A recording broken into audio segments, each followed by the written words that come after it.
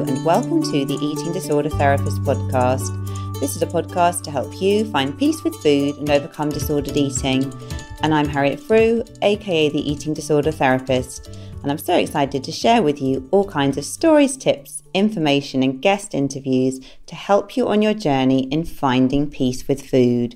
So thank you so much for listening today. Now today I am talking to internationally recognised eating disorder expert and nutritionist Melainie Rogers, who is founder and CEO of Balance Eating Disorder Treatment Centre in New York City. Melainie is a professor in the Department of Nutrition and Food Studies at New York University. She is a certified eating disorder registered dietitian and supervisor, and she is the founder and CEO of Manhattan-based Balance Eating Disorder Treatment Centre, now Joint Commission Accredited as a Centre of Excellence with a facility receiving the Gold Seal of Approval, an internationally recognised symbol of quality and safety in behavioural health care. There, Melainie leads a team of medical clinicians, therapists, counsellors, nutritionists, dietitians, social workers and coaches, all dedicated to whole body and mind recovery for clients of all ages, races and genders, seeking to overcome both eating disorders and disordered eating.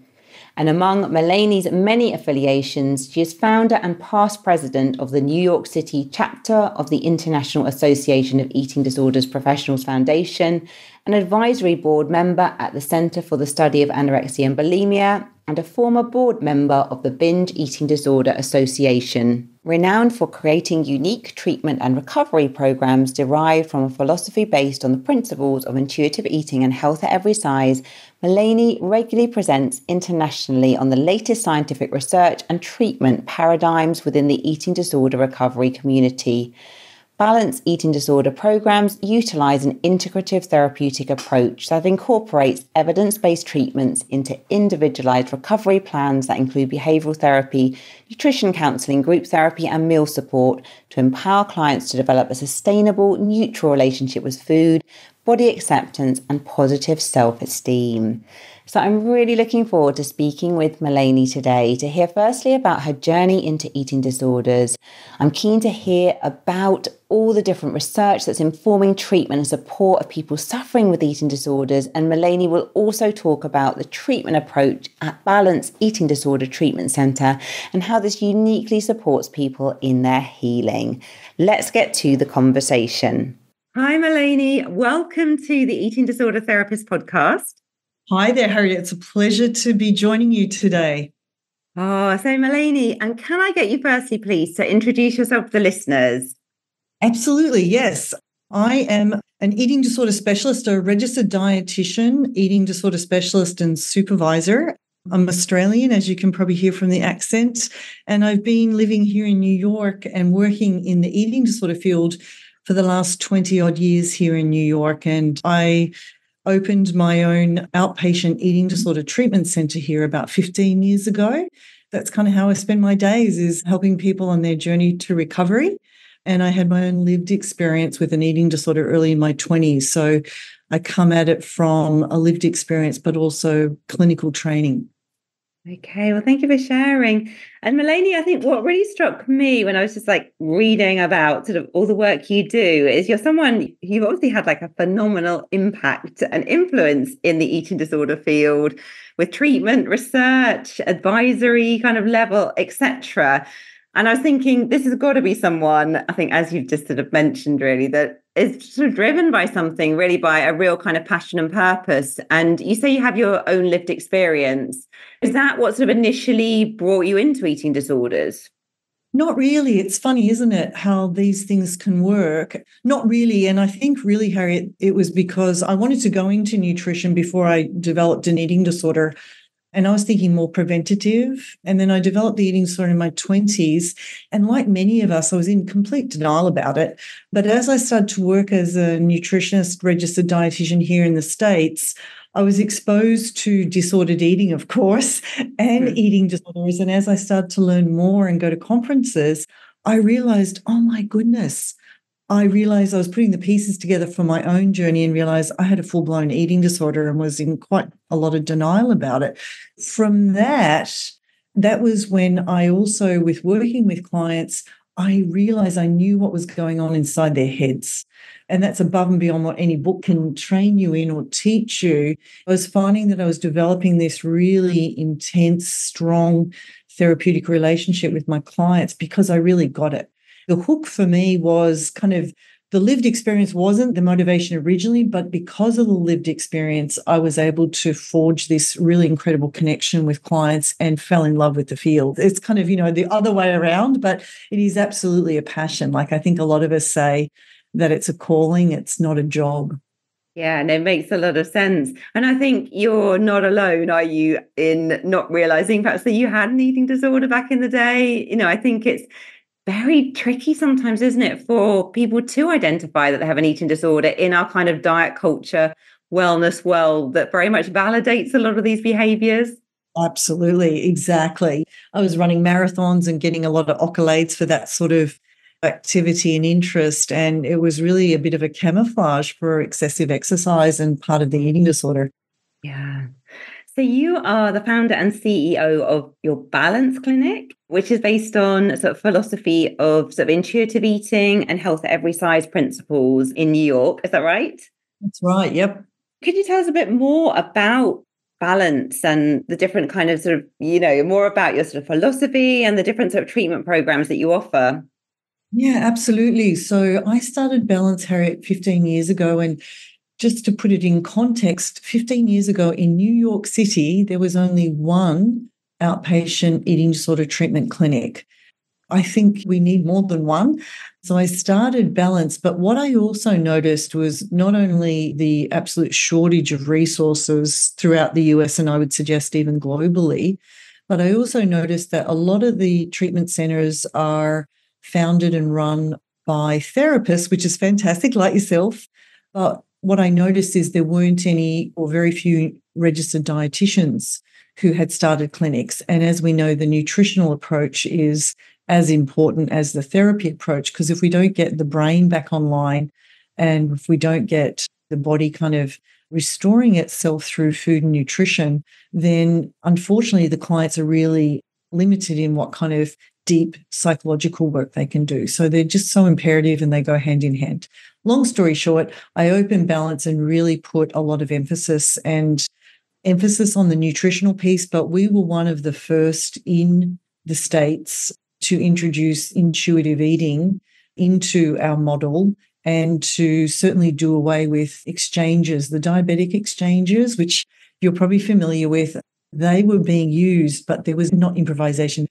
There was no creativity. No one was really leading the field as far as the nutrition piece was concerned to develop it further and look for different ways and approaches.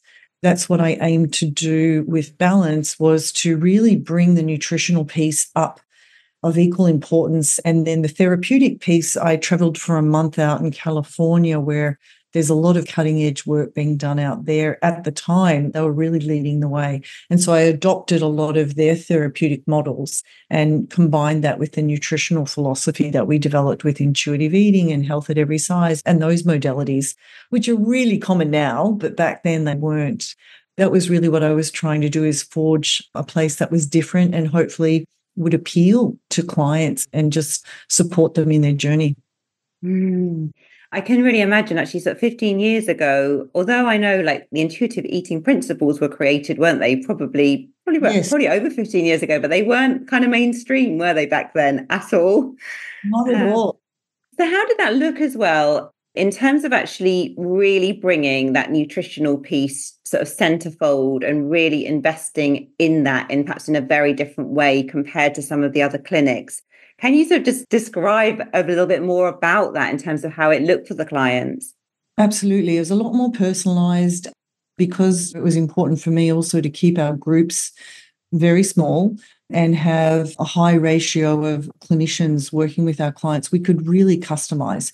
So if a client comes in and they're vegetarian, or obviously with food allergies, we always accommodate, but also different religious backgrounds, we can work with kosher, we can work with all different modalities and truly customise it. And that was something, again, 15 years ago, even up until the last 5 years, a lot of clinics weren't able to offer that customization. We also work with what we call a fear food hierarchy, if you will. So we kind of start with, at that initial assessment with our clients, what are the foods that they typically eat? What are foods that they're fearful of? What are foods that are terrifying?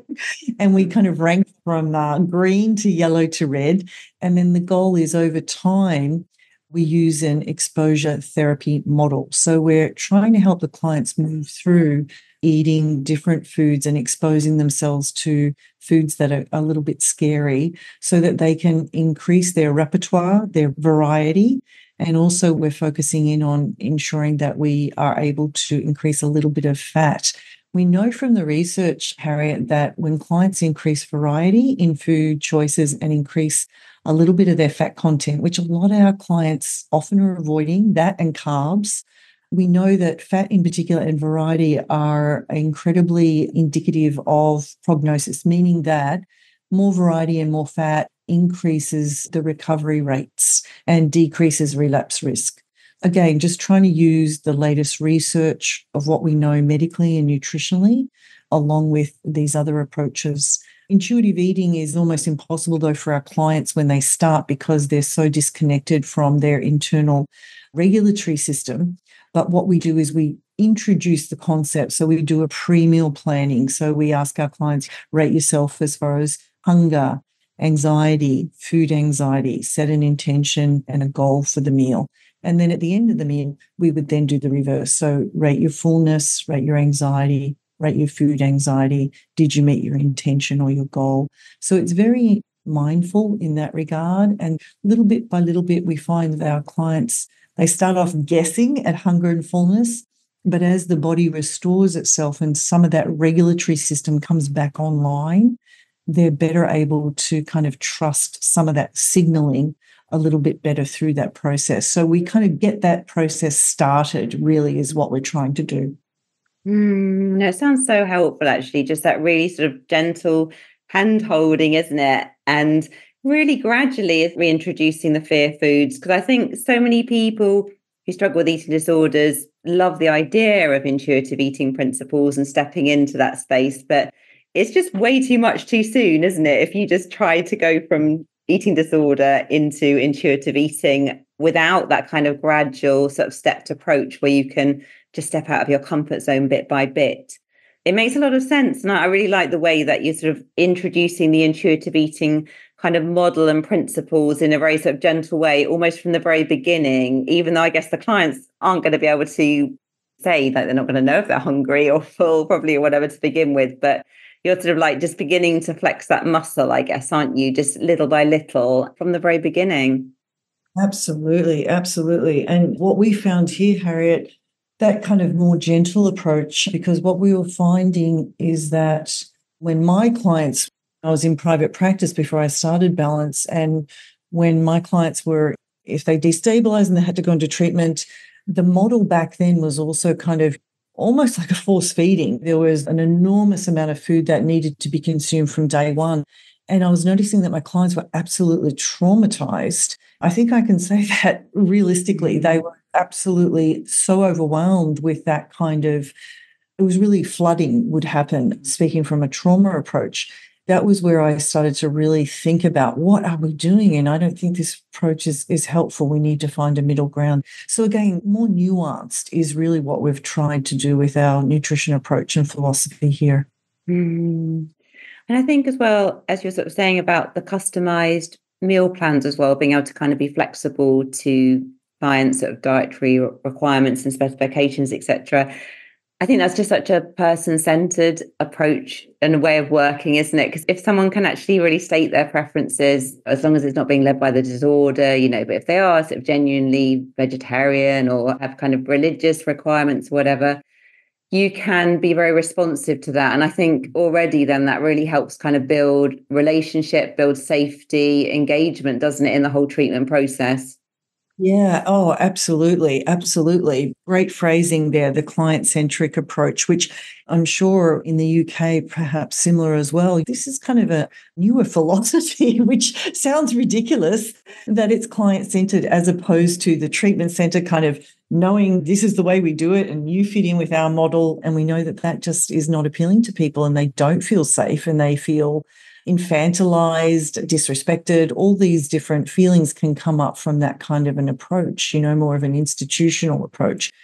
The client first, the person first, human first approach. I think for all of us, we prefer to be treated that way if we're ever in a situation and needing help and support.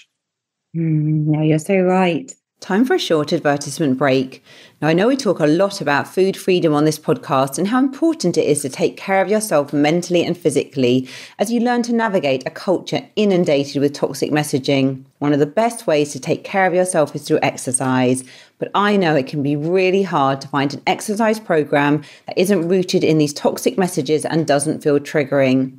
Well, I recently met Katie, the owner of an amazing new exercise company called WeShape. WeShape doesn't focus on calorie counting, tracking how much you work out, or making you feel bad about your body to get you motivated. Instead, they create a customized exercise routine for you that helps you connect with and care for your body rather than feel the pressure to change it. They help you learn to set intentions that come from a place of self-care rather than self-judgment, and they support you every step of the way with an amazing community and live coaching so you can make exercise a self-care practice that helps you feel better in your body and about your body. Plus, they're giving listeners of the show the chance to try it out for 2 full weeks for free. Just head on over to weshape.com/freedom or check out the link in the show notes to get started today. And Melainie, when you went out to California then to investigate some of the different therapeutic models, and can you tell us a bit more about that and kind of what you really influenced and inspired by when you were sort of putting your program together? Yeah, absolutely. Well, I came to learn, Harriet, that the East Coast, which is obviously where New York is, the East Coast was a little bit more conservative. Psychoanalysis, this was kind of where it all started as far as for America, a little bit more conservative, whereas on the West Coast, California, LA, etc., a little bit more willing to push the edges of the envelope and explore things. So as we know in treatment of eating disorders or any medical treatment, there is gold standard evidence-based treatment modalities to follow. All those evidence-based treatment modalities were once upon a time experimental.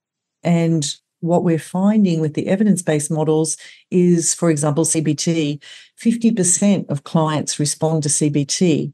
So my question was, what are we doing for the other 50%?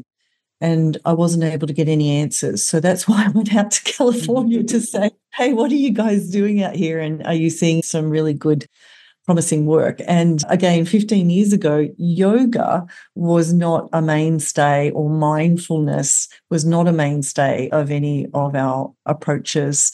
DBT, I think, was only just really starting to get some airplay. Radically open DBT certainly wasn't a concept, but that came from the West Coast as well. And then things such as drama therapy, which has its roots, I think, in Gestalt therapy, drama therapy, and just the non-verbal expressive art therapies are so important because, as we know, a lot of our clients don't know what they're feeling. That's actually a hallmark of an eating disorder for many people, is an inability to describe their true emotions or what they're feeling. So it makes sense that we should incorporate some therapies where you're not so dependent upon the kind of intellectual verbalization of feeling states, but rather can express them non-verbally, such as we said, through drama, through art, through music. So I incorporated and actively hired creative art therapists. And to this day, we always have a fully credentialed expressive art therapist on the team so that our clients get different ways of working through and getting to hopefully the root cause of what's going on for them. So that was just a couple of examples there, from yoga to the art therapies that were going on and embraced on the West Coast and yet to arrive on the East Coast at the time. Yeah, and it's so interesting, isn't it? Because these days those things sound so much more mainstream. But I mean, back in the day, I guess it was like you were kind of groundbreaking territory, weren't you? To your point, Harriet, I got a few eye rolls. People were looking at me and rolling their eyes like, oh, yoga, and now we've got all this wonderful research that supports it and the art therapies as well. And so, yeah, to your point now, it's so mainstream. And at the Balance Clinic, do you have like sort of an inpatient and outpatient programs? How does it work? We're outpatient only. So we have a full day program that's 30 hours a week, meaning that our clients come in for a 6 to 7 hour day. They do 2 meals and a snack, and then 3 therapy groups plus individual therapy and nutrition. And we also have family therapy in there. So for our clients who come in for 30 hours a week, they're usually taking medical leave from school or from work. So it's a pretty big commitment. The next level up, as you well know from us, would be a client going to residential. So they'd be going somewhere and staying 24/7.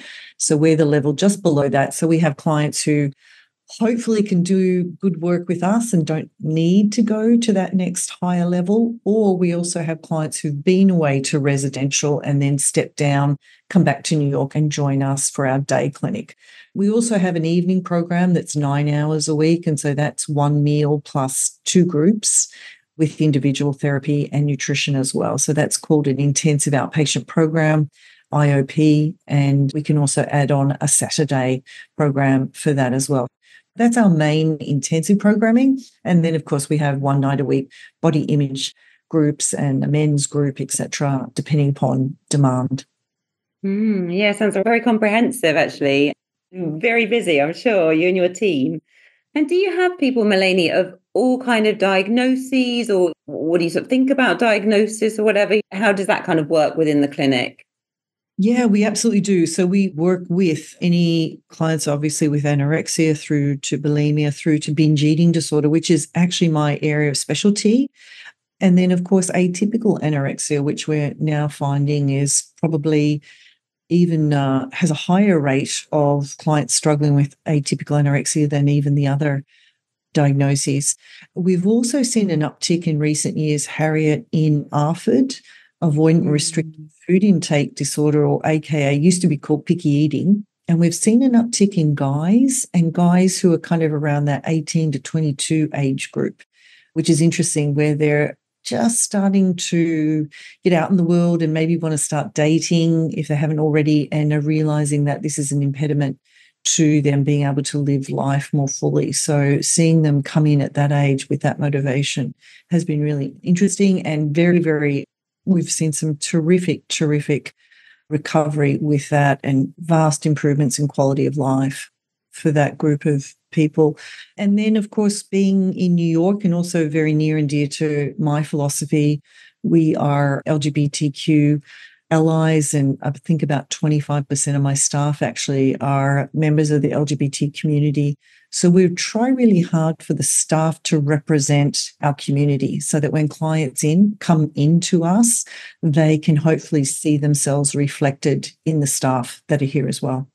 And do you want to say a little bit more as well about, because I guess, anyone who's in the LGBTQ community is probably more vulnerable to disordered eating, body image issues as well sometimes, because perhaps even more pressure sometimes, isn't there? I think to perhaps look a certain way, and also just the kind of stigma and stress that you might experience in society could make you more vulnerable with your mental health and possibly with eating issues. Oh, absolutely. Absolutely. It's actually astounding. I think the statistics are somewhere around 25 to 30% plus of the LGBT community struggle with eating disorders, or at very least disordered eating. And part of that is, as you could imagine, if you're questioning your sexuality or sexual orientation, et cetera, and combine that with the enormous amount of pressure there is to look a certain way, plus obviously that's a trigger, but we also know for our LGBT community, not every family is safe, and certainly depending upon where your community may not be safe either. Enormous vulnerabilities there psychologically. And an eating disorder, the way I like to think about it is it's kind of a protective behavior that kicks in to try to give us a sense of, at the very least, control. And it's a very reductive kind of way of phrasing it. But if you think about it as a protective mechanism, when you're feeling emotionally overwhelmed. I think it makes sense that we see such high rates. Yeah, it makes so much sense, doesn't it? Because I think for so many people, like an eating disorder becomes almost like a kind of life raft or something that's safe and known, isn't it? When life is a bit overwhelming and out of control and there's a lot of difficult feelings to try and process, it can be the kind of one thing maybe in your life that you can cling on to, that control of food or control of your body. Absolutely. Yeah, you're absolutely hitting it on the head there. It's just devastating because for our LGBT community, they've got enough they're dealing with and trying to work through and make sense of, et cetera, et cetera. And then you layer on an eating disorder on top of that. It's just heartbreaking. Yeah, and incredibly hard. So, Melainie, as well, I know you said you're kind of quite interested or specialist in binge eating. So, yeah, what are your kind of major thoughts on binge eating? Because I know, there's a lot of talk about binge eating, about kind of doing the whole kind of regular eating, stabilizing blood sugar of that side, and then the kind of looking at our emotions and self-soothing, and I'm massively oversimplifying things. But I'm just wondering as well, like, what's your kind of take on binge eating? Because I know so many of my listeners are binge eaters and always the most popular episode. So any like little pearls of wisdom you had to share, we're really interested to hear. Yeah, absolutely. Absolutely. Yeah. Well, binge eating disorder, it's very near and dear to my heart. And also because only here in DSM-5 and the ICD-10, is it? We only just got a diagnostic code here in 2013, which, to put that in perspective, I think anorexia, that diagnosis was developed in the late 70s, early 80s, and then bulimia, I think, was in 83. Massive, massive decades and decades of not having an actual diagnosis for this. Point being, I think, a lot of weight bias and weight stigma that goes around that. So for a lot of our binge eating disorder clients, many, I think about 75%, will gain weight over time as a result of that particular eating disorder. And then when we're in this very kind of idealistic beauty ideal where women particularly are, you need to be thin to be attractive, et cetera, there's just so much there with that body image and that toxicity of diet culture. What we've also seen, Harriet, is with binge eating disorder, for a lot of our clients, they actually started off doing what they were told to do, which is to go on a diet. Or maybe they felt uncomfortable in their body as a teen or as a young adult, some, life transitions, going off to college or moving out of home, and gained a few pounds and then started dieting. And then after dieting, they may have lost weight and then they regain some weight plus some. And we now know that that happens for 95% of people. And what we then saw is a number of people went from this kind of yo-yo dieting to then disordered eating to then full-blown binge eating. We regard diets, as you know, as a gateway behavior to an eating disorder. And for our binge eating disorder clients, for many of them, they were doing exactly what the doctor ordered, only to set them up to develop this full-blown eating disorder. So it's just heartbreaking. So what we try to do with our binge eating disorder clients is, first and foremost, try and rebalance the distribution of food throughout the day, because we know physiologically, if you're skipping breakfast or not eating until the afternoon, that your blood sugars start to go down, you start to kind of get tired and cranky. And at that point, your body physiologically is going to push you towards finding food and consuming food, because every day the body needs a certain number of calories. So just understanding, I think, that we can set ourselves up for binging. We call these physiological binges. And we like to differentiate between a physiological binge, which is not eating soon enough or enough throughout the day, and hence the body is starving, literally. That leads to a binge. We like to separate that out from an emotional binge, which may not and often is not related to hunger. It's more emotionally kind of motivated. And then, of course, we see a combination of those where one may start out as being hungry and go into a binge and then feel so awful about doing that behavior that may then trigger subsequent binging that can continue for hours and hours. So working with our clients to redistribute food throughout the day, and to then over time also start to learn hunger and fullness cues. What we notice with our binge eating disorder clients, Harriet, is they'll often wait until they're extremely hungry, because that's when they pick up on the hunger cues. And that's part of many years perhaps of denying hunger, not wanting to start eating because they're afraid they'll binge if they do. So trying to get that back, push that back a little bit to more subtler expressions of hunger and eating in a more timely way, eating more consistently. And that way we're able to balance out the blood sugar levels and the different hormones, etc., and physiologically set our clients up for more success. And I have to say, one of the binge eating disorder for adults is one of the research suggests it takes a lot longer to fully recover from than from bulimia and anorexia. And I've worked with a couple of clients now that I've been working with for, over 10 plus years. And they're at the other point, they're at the other side where they don't binge anymore. They may have an urge to, but they're able to cognitively talk themselves through it. And because they're so tuned into hunger and fullness, even if they did attempt to overeat a favorite food, they just can't. They get to a point where they're like, I'm full, I can't eat anymore, which is like a revelation to realize there's kind of this emergency brake that's actually working now. Sorry, I've thrown a lot out there, but it's just a beautiful process to help clients work through that and start to feel safe again and to trust their body and to feel safe around food again.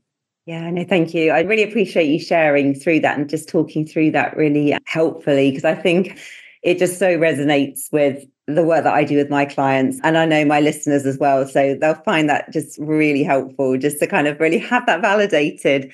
I'm so interested as well that you're saying about kind of binge eating disorder as well. Sometimes it can take the longest almost to do that kind of work to recover from. Because I think as well in services, particularly in the UK, probably more resources are thrown at anorexia and bulimia and probably less so at binge eating. So it's just not been as understood, has it, or been taken as seriously until more recently? Absolutely, yeah, not taken seriously, confused with dieting. And then unfortunately, as we well know, there's a lot of stigma out there for individuals who live in higher weight bodies, and there's a lot of negative connotations that are associated with that, and with people being in different body shapes and sizes that are not the beauty ideal, shall we say. There's just been so much that's been assumed, and it was incredibly inaccurate. And hence, we don't have a lot of good research yet out of that. And I think just ultimately people struggling and suffering for far longer than they really should and need to, Harriet. I know as well, the thing that really frustrates me, I'm still on a lot of the kind of really popular podcasts and really excellent podcasts that we have sort of in the UK and, worldwide, I think that are really sort of spreading valuable messages and educating a lot of people in very helpful ways. Still, whenever there is a nutrition or research kind of type guest, it is always never addressing the psychological aspect of relationship with food. And I'm sort of thinking of so many of my clients, I'm sure of yours as well, constantly have this sort of wellness message, don't they? Kind of, you'll hear on a certain podcast, you just need to be intermittent fasting or being a carnivore, or I don't know, like really be sort of obsessive about your gut microbiome. And it's like an echo chamber of all these messages. And I think it's so confusing for people, isn't it, really? Because of them, when they're coming into treatment, we're trying to sort of educate them in different ways, to find much more kind of body acceptance, to have a different view of health. But still, so much work needs to be done to change the kind of collective view and understanding around eating and well-being. Yeah, oh, absolutely, Harriet. And I have to say, as you were saying that, I'm sitting here and I'm thinking, it's so confusing, isn't it? It's so confusing, because how does the average consumer know if, in fact, this is a good idea to do intermittent fasting? It sounds like it's a good idea. They're raving about it and saying it does this and that. And I'm thinking to myself, I am so glad that I'm trained in this area. And even then it's confusing. But I've spent years looking at the research and realizing, no, none of these add up. None of them. When I started in the field, Atkins had been revitalized yet again. And you see this kind of cyclical place of going through what we call the macroeconomics. So, with Atkins, carbs were bad, but fat and protein, eat all the bacon you like kind of approach was all the thing. And before that, it was no sugar. I remember my grandmother drinking Tab, which was one of the first sugar-free soft drinks, I think, that came out. And we've gone through all these different iterations of the carb and the fat and protein's always been pretty high, but now it's moving away from animal protein. So now it's vegetarian or even vegan. And now we're down to the timing. So it's just another iteration of not listening to your hunger and fullness cues and biologically kind of being respectful of what your body needs. Yeah, it's just so confusing. And unfortunately, the industry being so clever, the industry meaning the diet industry, which is a multi-billion-dollar industry, they've been so clever in moving away from using the word diet. And now it's kind of, they've co-opted this word health and wellness. So it's this idea of thinking about the person holistically, but not really. It's the same stuff, just in a different cover, if you will. Anyway, yeah, enormously confusing. And the bottom line, as we well know, is that when people go on diets or manipulate their food to achieve weight loss, is that for the vast majority, 95% will regain weight plus some. And it's the additional plus gain over time that we now think actually is the biggest contributor to the medical conditions that some people can develop as a result of weight gain over time. And that's the real kicker. Sure. And that's not highlighted at all, is it? And these same people are being encouraged, aren't they? Like if they're going for a health appointment with their doctor or whatever, they're being encouraged to start another diet, aren't they? Which is then perpetuating that cycle. And actually, it sounds like worsening their health often in many cases. Absolutely. And exactly, because so many clients come in and say, well, my doctor told me I need to lose 10 pounds or whatever it may be. I think the big thing that most people don't know is that our doctors are not trained in this at all. Well, here in the States, definitely not. I don't know what you're seeing there, Harriet, but I know in Australia it's the same.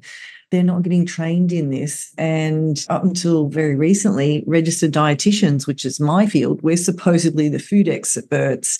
We were still being trained using calories out and weight loss, which is just horrific to think that my own field, where we're the specialists, this research wasn't truly being embraced at the university level. And registered dietitians have had to do a lot of unlearning here and a lot of relearning around how to support people from a health perspective, and a health at every size approach with intuitive eating we've found to be just really terrific approaches.